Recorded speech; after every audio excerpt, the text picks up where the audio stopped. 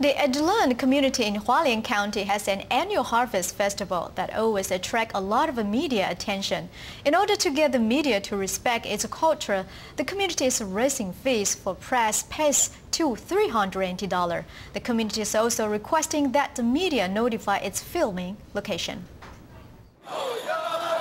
Every year, the Etulan Community in Hualien County has an annual harvest festival that attracts a lot of media attention. This year, the community has raised fees for press passes to $380.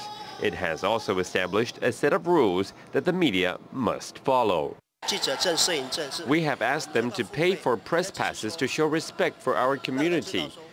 We hope by doing this that they will respect our culture, because we never know if the footage will be used commercially. We simply cannot tell. They shoot it and go. But that is of no use for the community. Apart from charging the media a fee, the community also explains the boundaries and limits of where media can film so that ceremonies run smoothly. Having everybody film wherever he or she wants would be bad. It would mess up the festival. We need to let everyone know where they can and cannot film. Gathering places for elders are strictly off limits.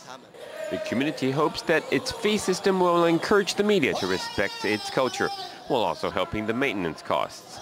Locals say they welcome the media because community members who are unable to attend will still be able to see images of the festival.